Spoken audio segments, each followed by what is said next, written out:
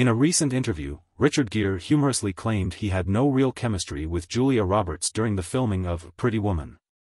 Despite their on-screen romance being iconic, Gere quipped that their genuine connection was more of a professional rapport rather than a personal one.